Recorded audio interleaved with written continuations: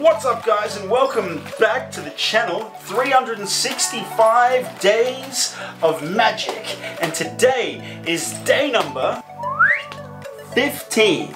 And you're probably asking yourself, what is this guy doing with some nunchucks? Well, the truth is that yesterday a video was released on Alex Boyer's channel that totally reminded me of a trick that I used to do known as the karate coin. So today I want to show you not only the karate coin, but the trick that reminded me of said karate coin. So you're going to get two tricks today. That's crazy, I might run out of material a day early.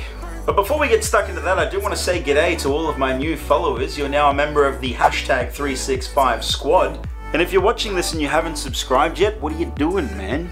Make sure that you subscribe, hit that notification bell so you don't miss anything. And if you haven't already, make sure that you hit that thumbs up button with the... Maybe that's a little bit over the top, but make sure that you do hit that thumbs up button for me. It feeds the algorithm lords, and you know how YouTube is. The algorithm lords need a feed. But anyway guys, there's not too much else to say about today, so let's just roll the stinger and let's do a magic trick.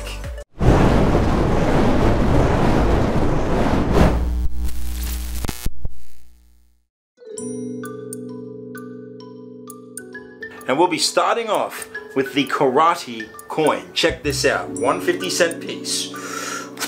Oh, the finger just goes straight through it. Ah, that's weird. Of course, you don't have to perform it in that generic way. You could always take the coin, balance it on the tip of your finger, and just with a little hop,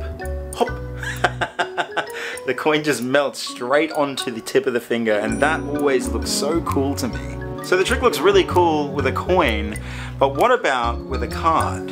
Well, with a card it looks something like that, and that is Vortex. As I'm sitting here doing the edit, I just realized that I kept calling it Vortex, but it's called Cyclone. So I'm just going to quickly record a little dub. Cyclone. Cyclone. Huh. You guys aren't even going to notice the difference. So those two tricks, the karate coin and Cyclone, are generations apart. The karate coin was invented by a guy named Christopher Wheel. Wheel? W-I-E-H-L. I'm not sure how you'd pronounce that. And Cyclone. This was created by Chris Ramsey. And the reason why I wanted to show you is because I just saw the tutorial. It was posted on Alex Boyer's channel, taught by Chris Ramsey. If you want to learn Cyclone, you can always go to Alex Boyer's channel and watch that tutorial. I'm going to post it in the description below, so definitely go check it out. I think that it's so cool though that some of these old effects are still being reinvented into today's magic. I don't think I've seen someone perform the karate coin in quite some time, but I do remember when I was younger it was all the rage. Everyone was, you know, popping fingers through coins, and back then that was the that was like the height of close-up magic, where you could take a solid steel object and just smash your finger through it. Of course, doing it with a playing card looks really cool. The little flick, the pop out, and then you just like boom, and the finger just punches through the card. That looks that also looks very cool. I need a little H2O.